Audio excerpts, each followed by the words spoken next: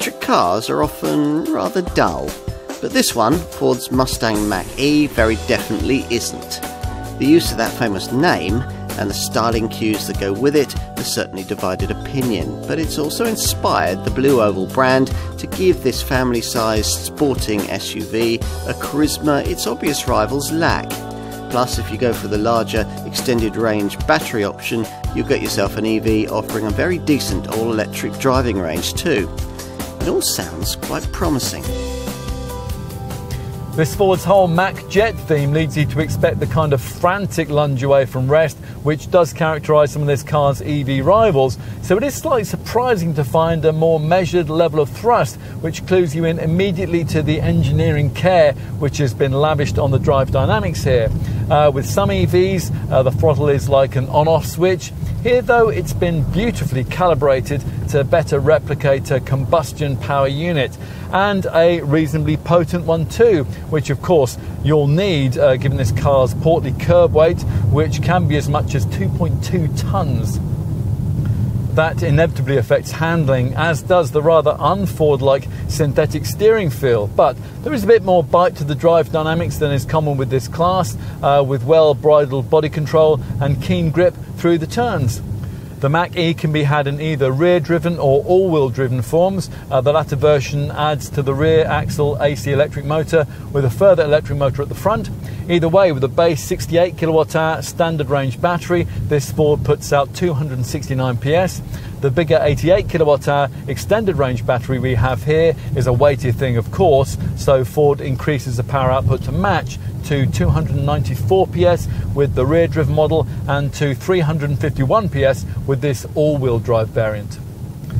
The power plant's highest state of tune is reserved for the frantic flagship GT model, which is based around the same extended range all-wheel drive formula, but puts out 487 PS and more torque, 860 Newton meters, than a Ford GT supercar.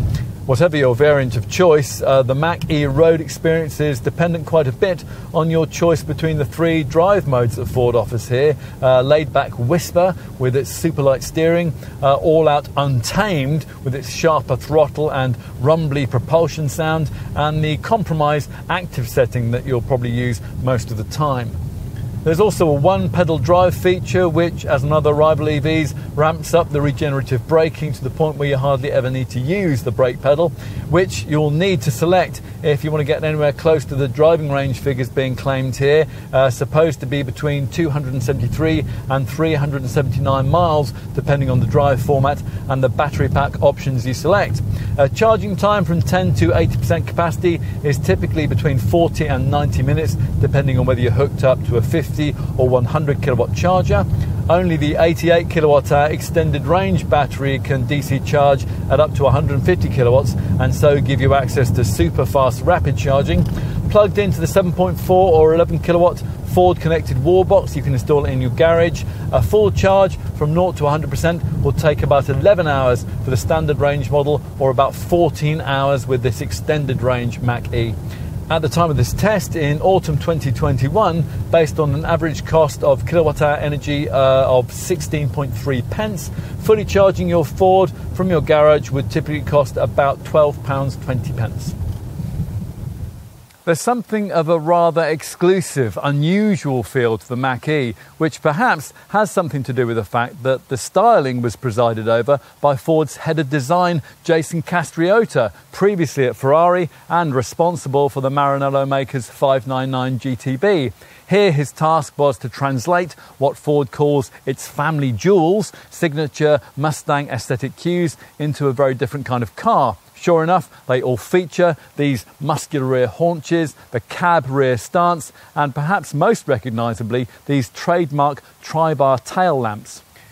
Getting in is interesting. That's something that Ford gives you the option to do with its phone as a key technology.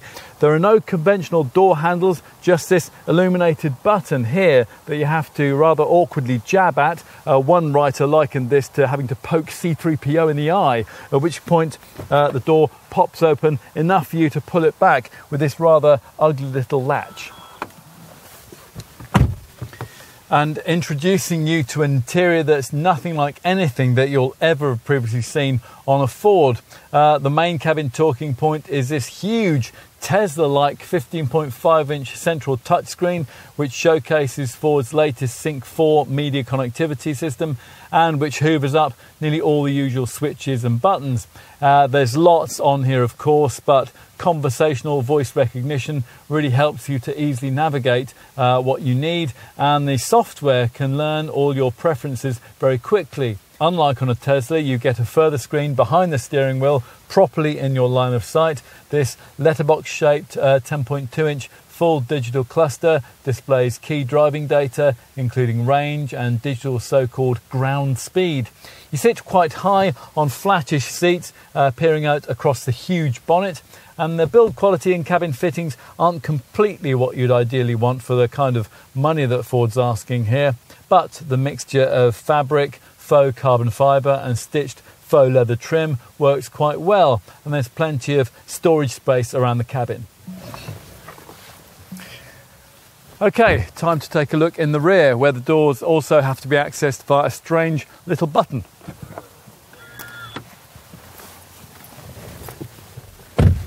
Once back here, as you'd hope, you're treated to the first Mustang model that you needn't be a eunuch to be able to sit in the back of. In this one, in fact, a passenger of over 6 foot can quite comfortably sit behind a driver of the same size, helped by the fact that the roofline doesn't taper back until quite a long way in the body, hence the rather impressive levels of headroom here for a coupe-style SUV, even with this fixed panoramic roof fitted, which is standard with the bigger battery. Let's finish with a look at boot space, which will be accessible via this powered tailgate, provided you've stretched to the bigger battery model. Now, we're not wildly impressed by what's delivered here. A flimsy tonneau cover positioned above the smallest trunk in the segment, rated at 402 litres. That's not much more than you'll get from a little Volkswagen ID3.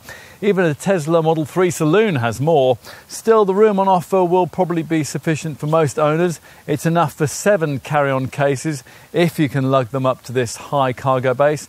And there is a bit more space beneath this height-adjustable boot floor, although that is only because Ford refuses to include any sort of spare wheel.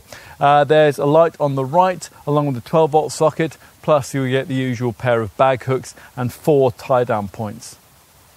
Disappointingly, Ford hasn't segmented the rear bench 40-20-40 or included the sort of ski hatch you'll get on the rival Volkswagen ID4, so you can't push long items into the cabin between rear-seated folk. Flatten the rear bench and up to 1,420 litres of space can be freed up. We're not quite finished yet though, because there's a further so-called frunk space beneath the bonnet. It's an 81 litre space, mostly taken up with a central compartment for the 2 main charging leads, but like the mega box in the boot of a Ford Puma, it has a drain hole at the bottom so you can easily wash muddy boots or muddy charging leads. Neat. At the first ever Detroit Auto Show, Henry Ford said he was working on something that would strike like forked lightning. That was a Model T. With the Mustang Mach E, Ford aims once again to strike like forked lightning, this time with a more interesting, charismatic interpretation of what a family-sized full electric car can be.